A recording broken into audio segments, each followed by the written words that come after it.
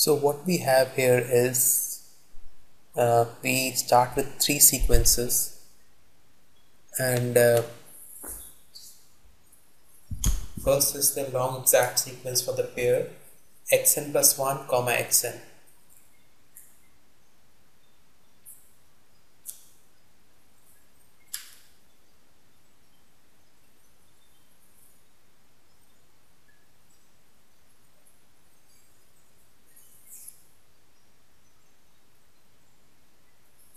So what we are trying to achieve is we are trying to make a cell complex out of these relative pairs. Yeah, so we first write down the long exact sequence of pair xn plus 1 comma xn. Now by part A, this last leftmost term is 0 because n is less than n plus 1. So take n as k, and yeah, so part A, we just use part A here.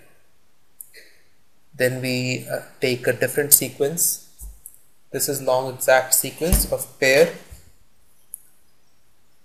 So now we draw the long exact sequence of pair xn comma xn minus 1. So just start with xn minus 1.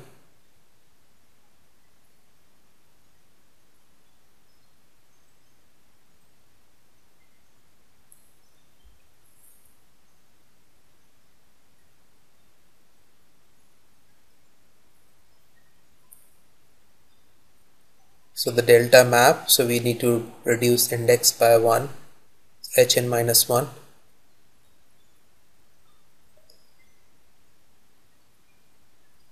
So by part B, this first map is 0, yeah, because k is n and n is greater than n minus 1.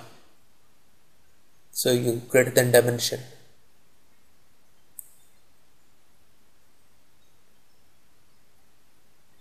Okay. So now obviously we now need to consider a map for pair xn minus 1 comma xn minus 2. So let us draw it in a different color.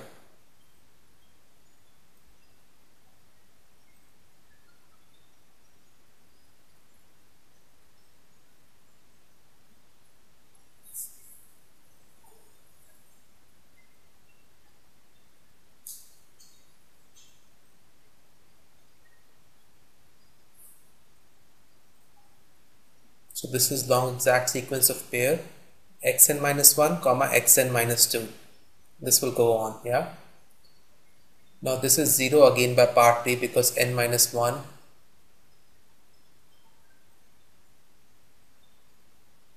is greater than n minus 2. So again part B, yeah. So you're greater than the dimension of the CW complex itself. So you have 0 homology groups. We have already seen this in large number of computations, like in computation of torus we said, you moved in 3 dimension, it is 0. So yeah, so let us write down the first exact sequence. Yeah, xn here should be, n should be, exponent should be in the numerator, like on the top rather than in the bottom. Yeah, so I'm just going to write down the first exact sequence.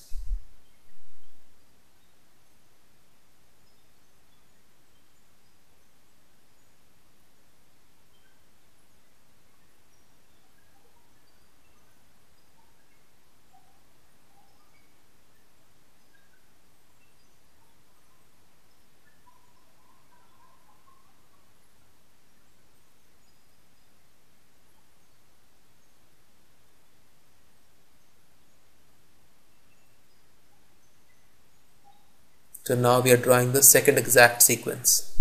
Yeah, after the first, we are drawing the second exact sequence in the green color.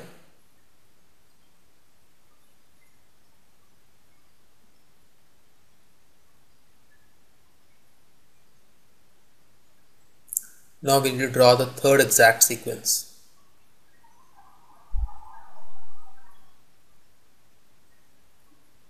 We start with this complex 0 here.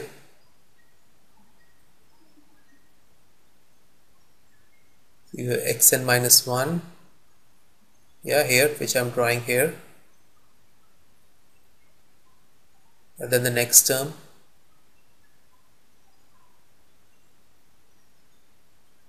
and we continue going on, so on. Yeah.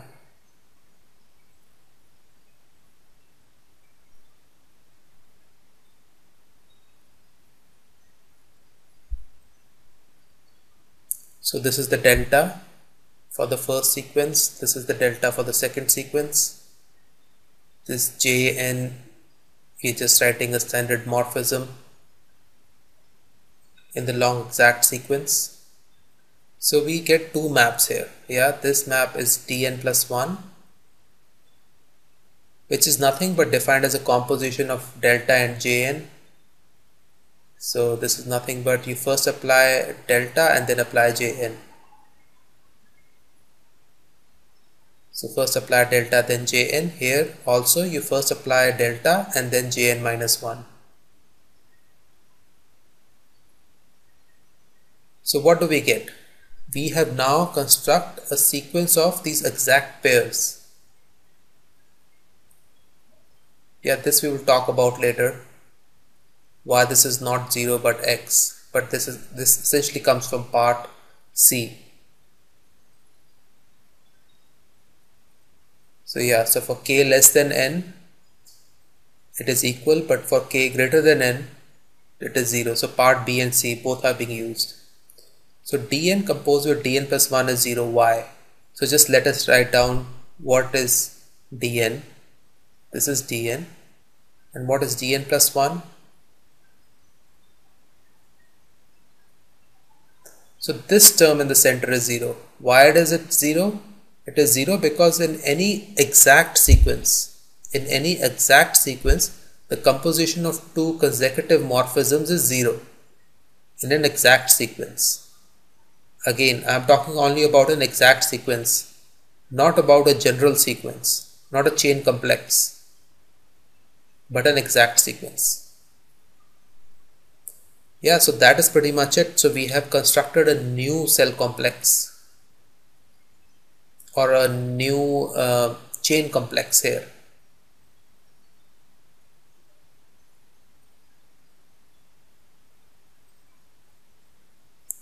So that is it. We have constructed a new chain complex which consists of relative homology groups. So this is important. So we have constructed a new chain complex which consists of relative homology groups. So let us start drawing the CW complex sequence again on page 139. Yeah, so we are just appending together what we wrote in the last slide. So first we write the sequence associated with X. Yeah. So the row I'm writing right now, this horizontal row, is a chain complex, and it is called the cellular chain complex of X, since each Hn, Xn, Xn minus 1 consists of only n cells. Yeah, because obviously you are modulo out the n minus 1 cells. So each and every Hn, Xn, Xn minus 1 just contains n cells. So Hn, Xn, Xn minus 1 is free with bases in one-to-one correspondence with the n cells. So now let us complete the diagram. Let us copy the diagram from page 139 here.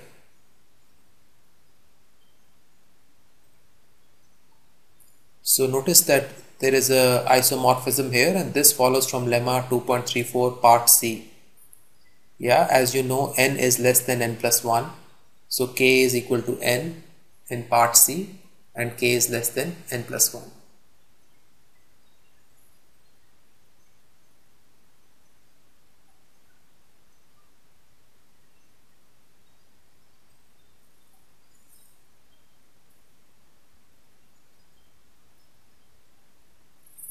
So yeah, here the map Jn is injective precisely because we write a 0 at the end here. So this is an exact sequence. Yeah, again this is an exact sequence, therefore the map Jn is injective. Yeah, we complete the diagram here.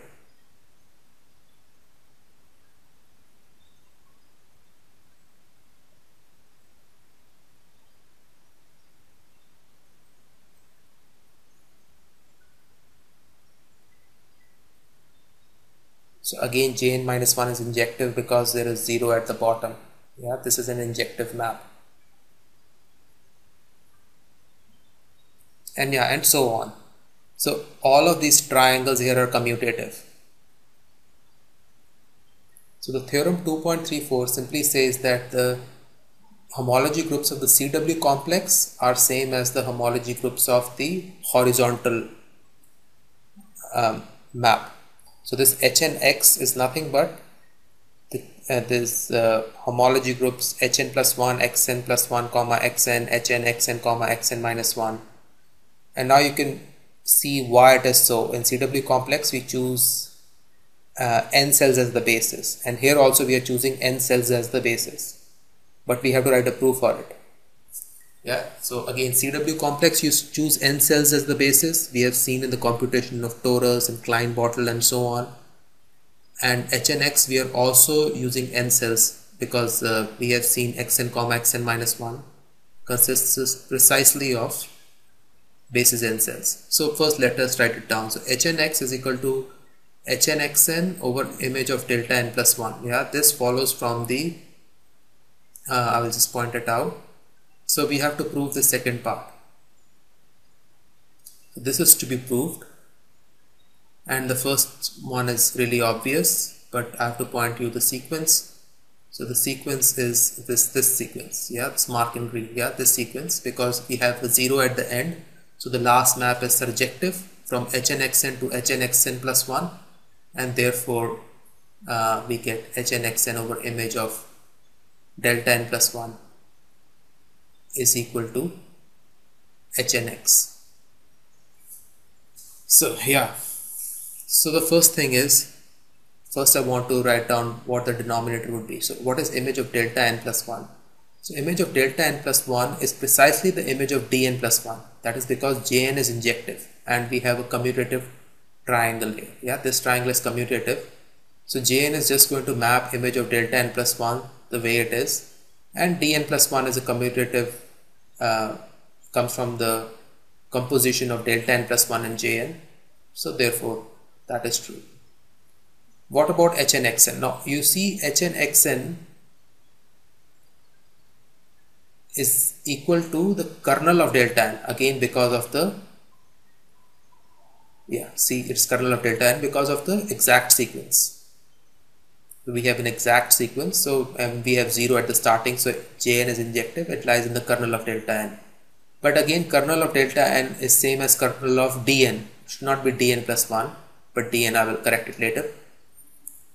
Now kernel of delta n is equal to kernel of dn precisely because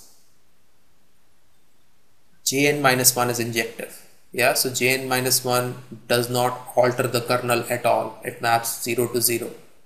Yeah, so it does not alter the kernel, and therefore it is true.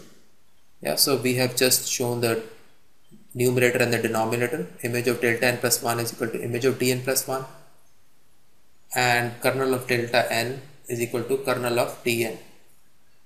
Again, I am going to mention what I am trying to say. What is HNX? Now HNX is called the cellular chain complex of X, and this is because Hn, Xn, comma Xn minus 1 is free with basis. So obviously Xn relative to Xn minus 1, so you are removing the other n minus 1 cells, and from Xn minus 1 you have removed Xn minus 2 cells. So the only thing remaining in Hn, Xn, comma Xn minus 1 are the n cells corresponding to Xn. So that is what HNX is.